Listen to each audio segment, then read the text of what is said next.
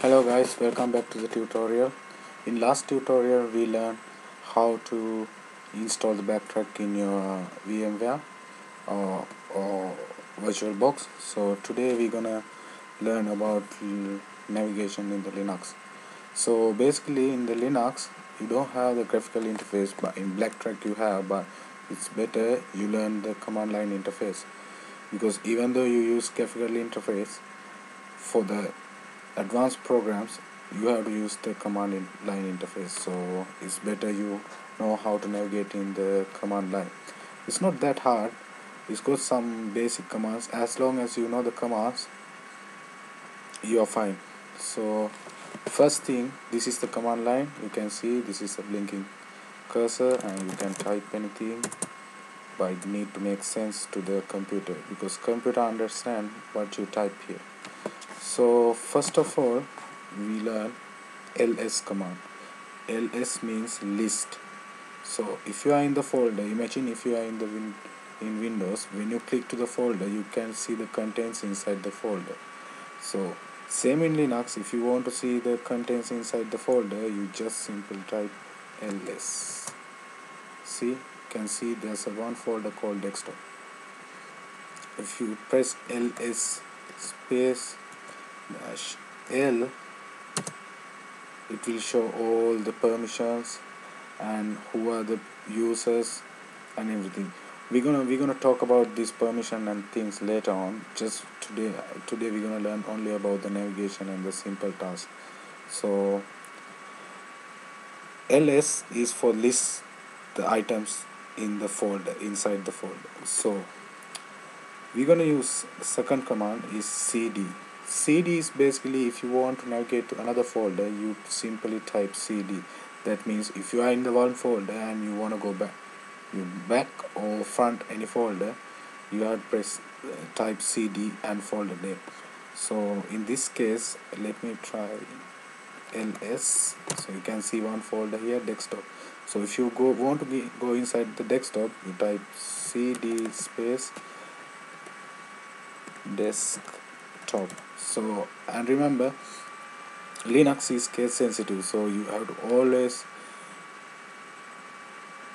always keep attention in your typing, because you can't miss the uppercase and lowercase. It need to be exactly same, otherwise it will tell you don't have that kind of folder.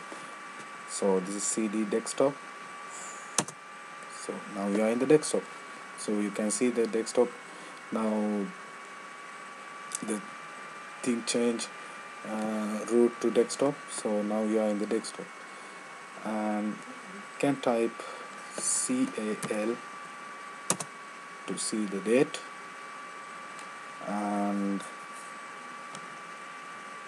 if you want to go back to the directly, like in Windows, in Explorer, you go back key to go back to the folder. So in here, what you're gonna do, you press cd space dot. So you're going back again. So it's just simple. You type ls to list the items. If you want to go to folder, you type cd, change directory, desktop or folder name. And if you want to go backward, you press cd double dot. And if you want to see the time, cal. And the next one, I'm gonna go through this very quickly. Hope you will figure it out. It's not that hard. We have to talk about a lot of things in the future tutorials, so we need to save time for learn the Linux. So the next command is ifconfig.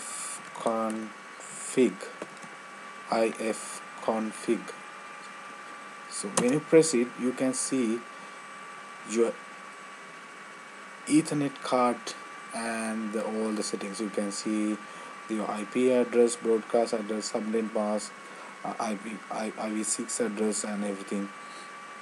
So it will show how many Ethernet cards you have. Basically in Linux it uses real numbers, so the first number in its real number is 0. So if you have one card, it will show Ethernet 0, H0. If you have two cards, it shows H0 and H1. So remember, if it means 0, that means you have 1. If it means 1, that means you have 2. That's only one in Linux. And this is the ifconfig is the wired settings. So if you want to see wireless settings, you have to type iw config. Yeah, so you can see it shows there's no wireless extension. But actually my computer use wireless card, but the thing is, in the VirtualBox, the virtual network card only share its internet connection from my wireless card. So you don't actually, it won't actually show you are using wireless card, because in the virtual machine it understand you get internet connections from the wired connection. That's why it shows you don't have any wireless card. So you have a lot of option to add a wireless card, because you can simply plug in USB wireless card. So we're going to talk about this later in the future tutorials, because we need wireless card to do some more hacking things like run AirCrack or this kind of software. So we need wireless card for that. So don't worry, we're going to go through about that in few times. So, and the next one, you need to check your internet is working. So let me to clear the screen. So if you type clear, it will clear your screen. So you go back to the top. So to check your internet is working or your network is working, you just type ping space whatever website name, www.google.com. Okay, it shows it start pinging. So what it does, it just send the request to the Google server, like say hello, how are you, and what he said, he send you reply back like okay, I'm fine. That's what it said. So it will show how many packets transmit, how many is received, how many lost, and how long it does it take. So in this case you transmitted 7 packets and only 6 received, for 1 is lost. So this is might be because of the network problem, because sometimes your packets are destroyed inside the network. But in this case you can see the server, at least 6 packets reach to the server. So that means your computer is connected to the internet, so it does do the communication with outside world. When you start to ping, it's keep pinging without stopping. So if you want to quit from the pinging, just simply press Ctrl C. So when you press Ctrl C, it's escape from the pinging. So it's not like in the Windows. In the DOS, if you start to ping, it's do only maximum 4 times and then it's coming back to the prompt. But in the Linux, it doesn't stop. It's keep pinging until you press Ctrl C. So the next command I will try to tell you is how to install the software and to your anything into your system. This is the command. It's apt get install whatever the package you want. I just, for your preference, I just type Linux. That's the web browser in the Linux. So you can see it's already in my system. That's why it doesn't show that it's installed. So anyway, we're gonna go to the next command. If it's not in your system, use any software. When you type it in apt get install command, under the apt get install command, it's not in your system, it will start to install automatically. So you don't need to do so much setting up things like in Windows 4. And the next one, if you want to change your root password, in the backtrack its default, the root password is toor, TOOR. So if you want to change it, just simply press PASSWD. So it will ask enter new password, so just type whatever you want. In my case, type, yeah, see, don't worry, it won't show you, when you're typing the password it won't show you typing. That's how the Linux works, it doesn't show you the password, so don't get panic, just type it. And the next command you're gonna see, top means simple, like task manager in the Windows. It will show all the command, all the process running in your system. And if you want to kill any process, you just type K and process ID,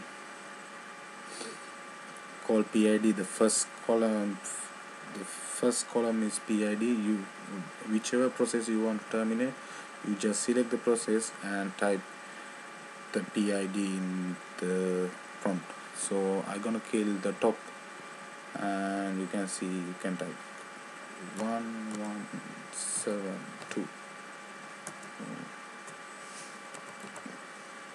72 center, enter. Yeah, so you go back to the normal prompt. So the next one is the man page. So man means the manual. So if you want to learn about more about the commands or anything, you just type man, okay, ping. Imagine if you want to learn about ping commands, so you just type man ping. See, it will take you to the text file and you can read through. There's a lot of information about the command. You can see that command, like so many options, like there's, you can read like lot of lines, so you go 216 lines altogether. You can read everything, history, what the command does, what each option does, and everything. So we don't need, we're gonna go and explain about the other commands later, but it's good if you have time, you can go through few commands and check what actually this command does, and it's easy. So just simply press Q to go back to the console. So and next one, how to start or stop the service in your computer. Like service means like in Windows world, okay, if you want to run Windows Media Player, what you does, you go double click it and it will open. If you want to close, you go and click the close tab, it's closed. So how you do it in Linux? Basically in Linux, what you does, you type etc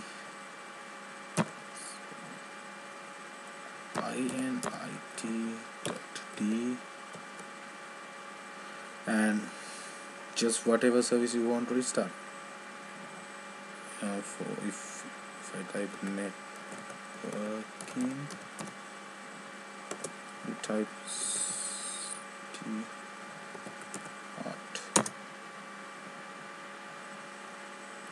See, so you can see my network is starting, by in this case it's already running, so that's why so what we do, we try to stop it.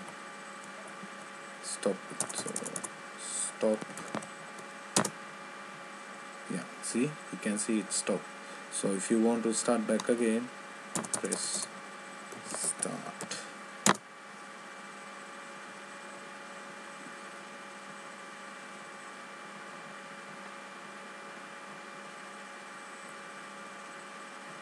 Yeah, so it's working now. I'm gonna teach you the more commands in my next tutorial. Thank you for watching, and please send me any question if you have. Just add it as a comment, I will reply, I will get back to you as soon as possible. And please subscribe my channel. Thank you very much for watching the video.